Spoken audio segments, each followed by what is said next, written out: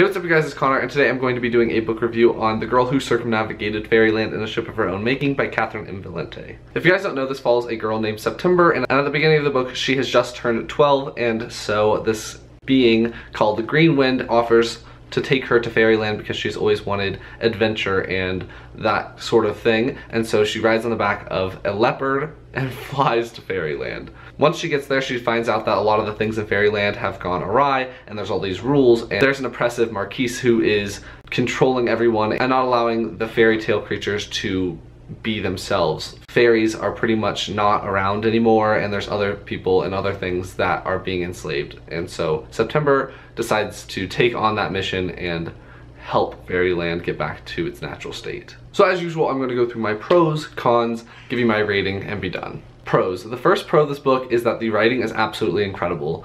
The writing is so good, so high quality. I absolutely loved it. I don't think I've read a middle grade book with such high quality of writing in such a long time. It was fantastic to read this. I really liked how humorous this book is. It kind of takes a satirical viewpoint on fairy tales, and so the author makes these generalizations about how certain fairy tale creatures are supposed to be one way, or characters in these stories are supposed to be able to do this or do that, and I like that she addresses those things and then either uses them to her advantage or dispels them and makes September go a different direction. I really love September as the main character. I really liked her attitude towards the things that were happening around her and the way that she really wanted adventure, and she was willing to let everything go to take advantage of that opportunity. And then as the story progresses, she begins to mature a lot more, and so I really liked learning about September, her background, and seeing how she was going through this world and going through her adventures. As usual with fantasy books, I really liked the fantasy elements that Valente included in this book.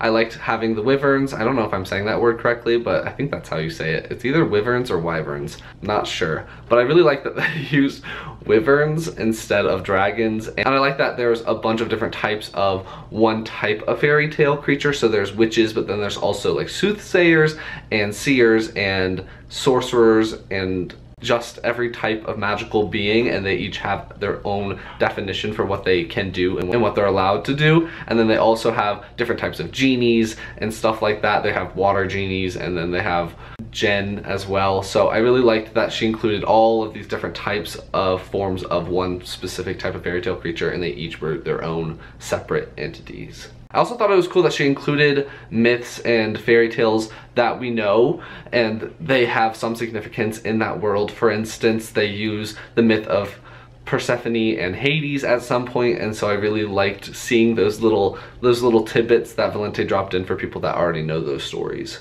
I also like that September is not white. She's actually described as having brown skin and dark curly hair, and so I really like that this middle grade series has a person of color for their main character. And the last thing that I really liked about this book is going to be the ending.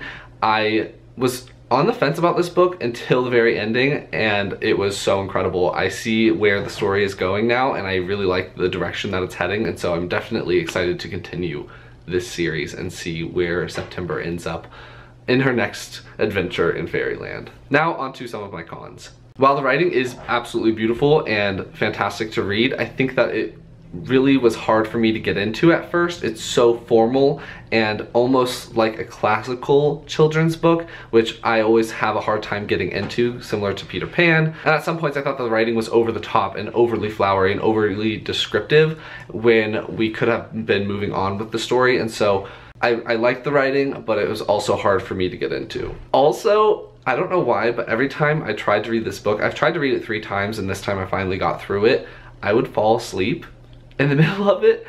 It wasn't boring, I would just fall asleep. I think it's because of the writing style and the pacing of the book. But yeah, once I got through the first, I don't know, 70 pages or so, I didn't fall asleep again, but the first 70 pages I fell asleep at least 3 times trying to read it. And because I kept falling asleep, and because the beginning of the book is pretty slow, I kept putting it down and not feeling the need to pick it back up and continue with the story. And so I think that that was a big con for me, because I usually go through middle grade books fairly quickly, and it took me a couple of days to finish this one. It's only 200 and something pages, so I would have finished this in one day had I been motivated to continue reading and continue reading and continue reading. However, at the end I was just flying through it because it was so interesting at the very end. I think it was the last 4 chapters or so were were A+, definitely hooked me. Also, I didn't really care about the characters that much, especially the side characters. If bad things happened to them, I really did not care at all. So I wanted to care about the characters a little bit more, but bad things seem to happen fairly often, and so I just was disconnected from the characters and let all the bad things happen to them, and I wasn't really affected at all.